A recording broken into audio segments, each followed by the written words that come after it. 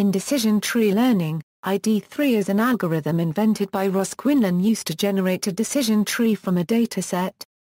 ID3 is the precursor to the C4.5 algorithm, and is typically used in the machine learning and natural language processing domains.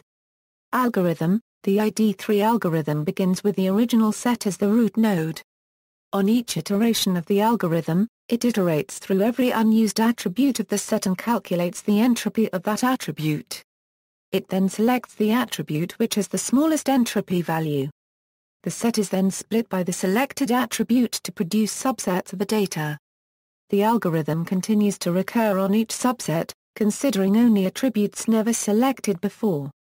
Recursion on a subset may stop in one of these cases: every element in the subset belongs to the same class, then the node is turned into a leaf and labeled with the class of the examples. There are no more attributes to be selected, but the examples still do not belong to the same class, then the node is turned into a leaf and labeled with the most common class of the examples in the subset. There are no examples in the subset. This happens when no example in the parent set was found to be matching a specific value of the selected attribute. For example, if there was no example with age greater than or equal to 100.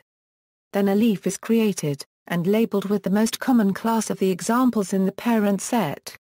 Throughout the algorithm, the decision tree is constructed with each non-terminal node representing the selected attribute on which the data was split, and terminal nodes representing the class label of the final subset of this branch.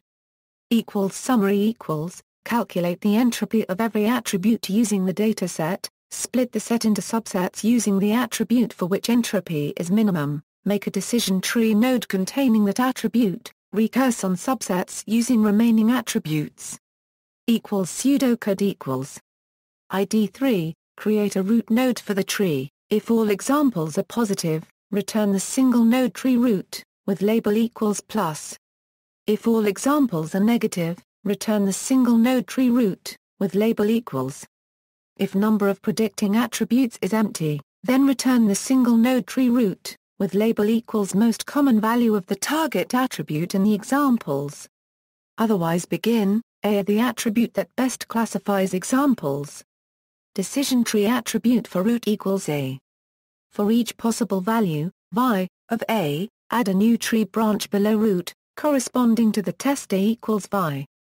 Let examples, vi, be the subset of examples that have the value vi for A. If examples, vi, is empty, then below this new branch add a leaf node with label = most common target value in the examples, else below this new branch add the subtree ID3, target attribute, attributes A, end, return root.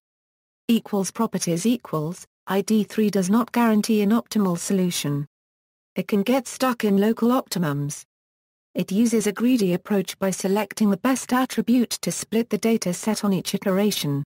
One improvement that can be made on the algorithm can be to use backtracking during the search for the optimal decision tree.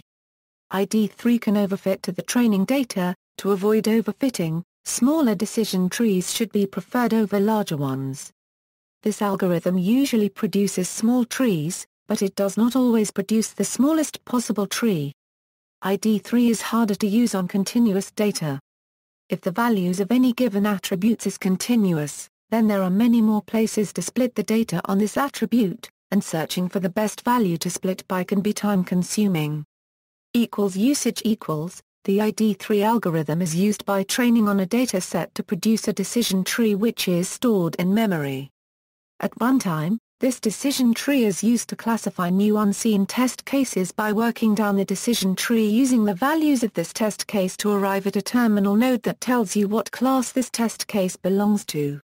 The ID3 metrics Entropy Entropy is a measure of the amount of uncertainty in the set, where the current set for which entropy is being calculated, set of classes in, the proportion of the number of elements in class to the number of elements in set, when the set is perfectly classified.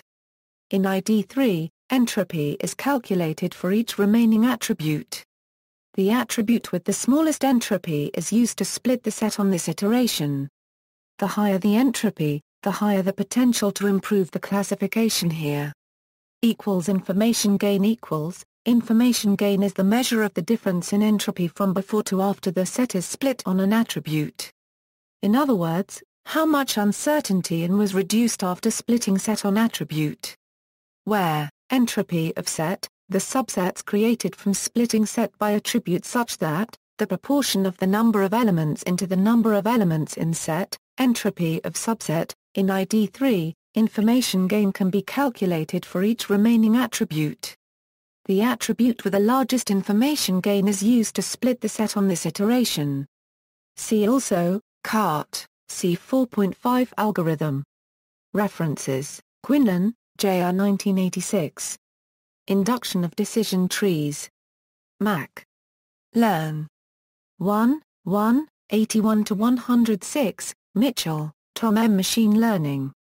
McGraw-Hill, 1997 pages 55-58. Xamala Bus, Jersey W. Selected Algorithms of Machine Learning from Examples. Fundamental Informatica 18, 193-207. Further reading, Decision Trees and Political Party Classification. External links, seminars, http, www.2csurigina.car/ Description and examples, http, www.csufledu/ Description and examples, http, www.scitempleedu/ An implementation of ID3 in Python, an implementation of ID3 in Ruby, an implementation of ID3 in Common Lisp, an implementation of ID3 algorithm in C, an implementation of ID3 in Perl, an implementation of ID3 in Prolog, an implementation of ID3 in C, an implementation of ID3 in R.